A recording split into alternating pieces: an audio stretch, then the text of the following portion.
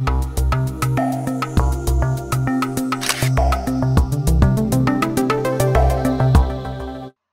this is Valerie from Valerie's Photo Channel with a new Lightroom Classic tutorial on how to export your photos for print or web.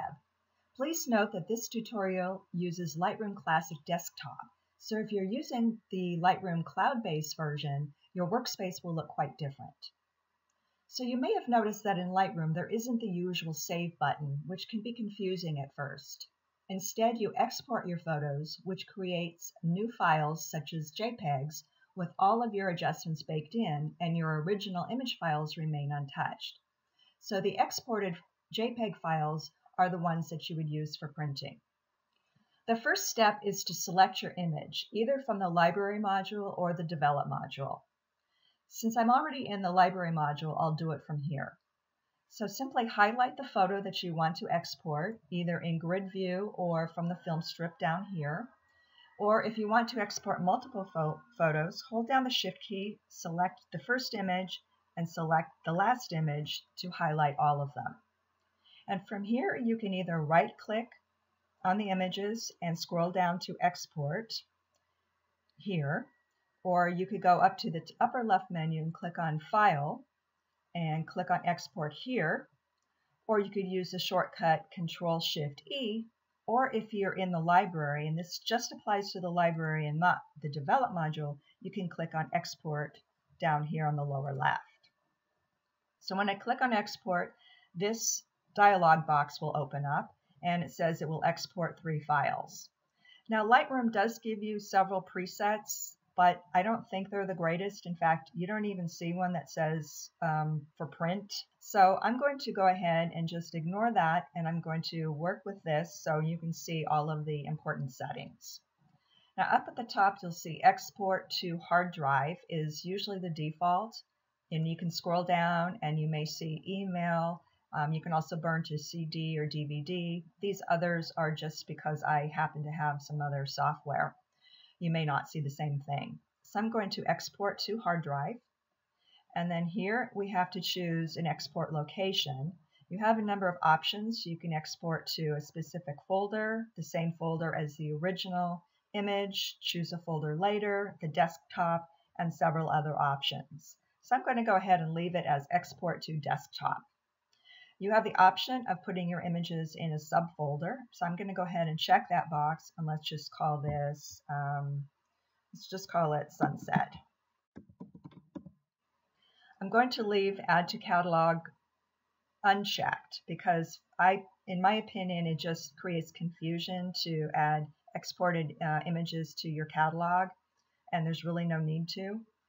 And this is for existing files. Say you need to re-export something, you can ask what to do with the new file. Choose a new name, overwrite it, or skip. So I'm just going to leave as ask what to do as the default. Next is file naming. And I do like to give my images custom names when I'm exporting for print. So I'm going to go ahead and keep this checked. And you have some options for different variations of custom names. Original file number, sequence, etc. So I'm going to just leave it as custom name. I'm going to do custom name and sequence so I can number them. Then I'm going to give my images a custom text. So let's just call them sunsets. And it will start numbering them. And of course, you can start this number anywhere you want, but I'm going to leave it at the default. And then next, we're going to skip over video because we're only dealing with print right now. We have file settings. The default image format is JPEG, and that is what you will want to leave it at for print. You do have some other options here. This is Photoshop PSD file. TIFF is another type of print file. PNG is for the web in some instances. DNG is a digital negative. So we're going to go ahead and leave it as JPEG. We're going to leave the color space the default, which is sRGB. You have some other options here, but 99% of the time you're going to want sRGB. Quality, this is for print, so I'm going to leave quality at 100%, and I'm going to make sure this box is not checked because we don't want to limit the file size. If we limited the file size, we're going to suffer on the quality, or the actual image size when it's printed, it will be really tiny. So we'll skip down to image sizing. I'm going to leave the resize unchecked because we want full size original, the original image size. And so we're going to just ignore these. Resolution I want to keep at 300 pixels per inch. This is the standard for printing. Sharpening. This is in addition to any sharpening that you've already done in the develop module. We can add a little, this is sharpening that's done on the export. I'm going to check this box and we can sharpen for either glossy paper or matte paper. I'm going to leave it at glossy paper, and you can also select the amount, and I would use either low or standard. I would never use high, or it's just I think that's just way overdo it. So let's leave it with low. Next is metadata. I'm going to just leave it at copyright only. It will also remove personal info and location info.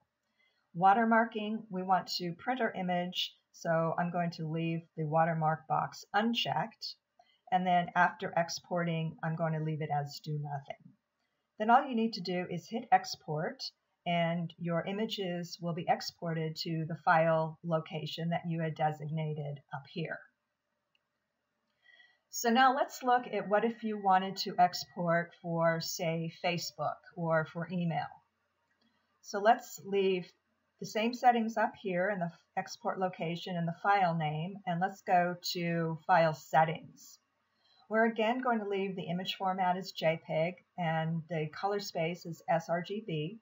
Now quality, if you're going to print or export for email, you could probably go to 70 to 80%, or if you're going to export for a website, your own website, 70 to 80% is fine. If you're going to export for Facebook, you may want to leave it at 100% because Facebook compresses images and it will tend to look better if you start out with the highest quality before you upload it to Facebook. And again, I'm not going to limit the file size. If you needed to, say you had some specification where your images had to be a certain size, no more than, say, 500 kilobytes, then you could check this box and then you would just enter in whatever you needed to here. So I'm going to uncheck that. And then we'll go to image sizing. Now for Facebook, we will want to resize to fit the long edge. I'm going to change this to pixels, and I'm going to put in 2048. And I'm going to change the resolution to 72. Now, whenever you're exporting for the web, you always want to use a resolution of 72, whether it's Facebook, Instagram, email, a website, etc. And these dimensions you can change as you need to, as you see fit.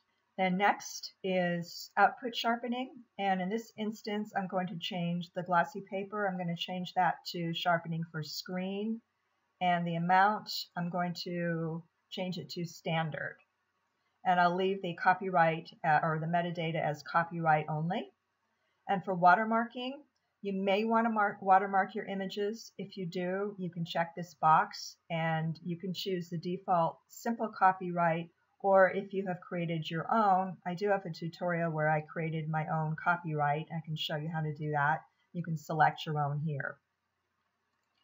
And then again, for post-processing, I'm going to leave it as do nothing.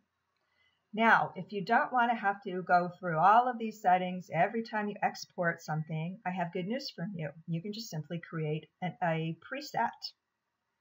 Over here on the left where it says Add, click on Add, and you'll see new preset pops up. You can name your preset here, choose a folder. The default is user preset, so we'll just leave that as it is.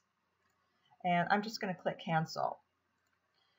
And let's click Cancel again. And then let me show you, let's just pop up one of these images again. I'm going to right click here and go down to Export. And then when you go over to this Export menu, look down here and you'll see User Presets. And you can see that I already have, for instance, a Facebook preset. So you would just click this and it will pop in with all of your preset settings, and you can see it's exporting the file right here. I hope this quick tutorial helps you share your photos with the world, and if you found it helpful, I'd appreciate it if you'd hit the like button, and be sure to subscribe to my channel to get all of my Lightroom tutorials. Thanks for watching. Until next time.